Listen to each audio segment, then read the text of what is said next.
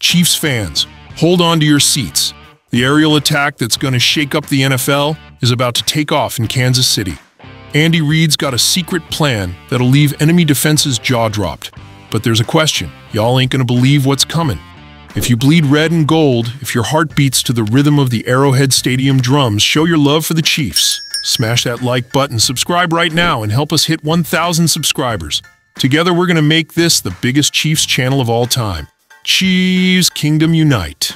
Hey there, Chiefs Nation. This is your favorite channel, Chiefs Report, bringing you the hottest news straight out of Kansas City.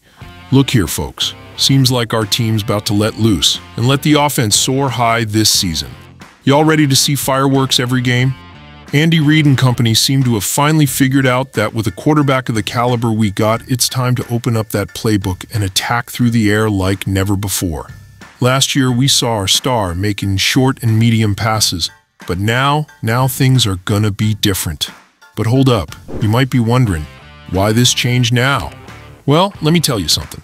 When you got a cannon for an arm and receivers that fly like jets, you use that. And that's exactly what we're seeing in practice. Our offense has always been efficient, but now we're talking pure explosiveness.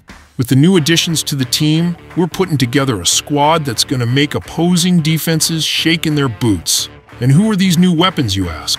Well, we got a veteran coming in who's promised to shake things up. But hold your horses. I ain't going to reveal everything at once. Stay tuned, because I'm about to drop this bomb soon.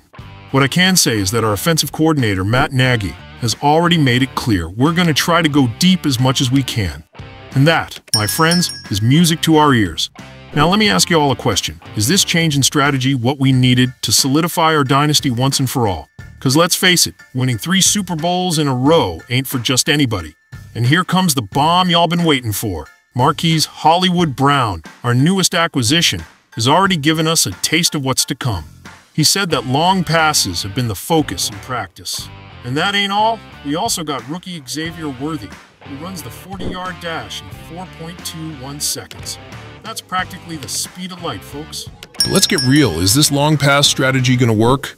I say yes, and I'll go even further. This could be the key to making us unbeatable. With Mahomes at the helm, Brown and Worthy on the ends, who's going to be able to stop us? Now, I want to hear from y'all. Which NFL defense do you think is going to have the hardest time dealing with our new aerial arsenal? Leave your opinions in the comments. And don't forget, Chiefs Nation, if you want to stay up to date with all the news, in-depth analysis, and hot takes about our team, don't forget to subscribe to the channel and turn on them notifications. Let's make this the biggest Chiefs fan channel of all time. This is Chiefs Report, always bringing you the best content. Until next time, and go Chiefs!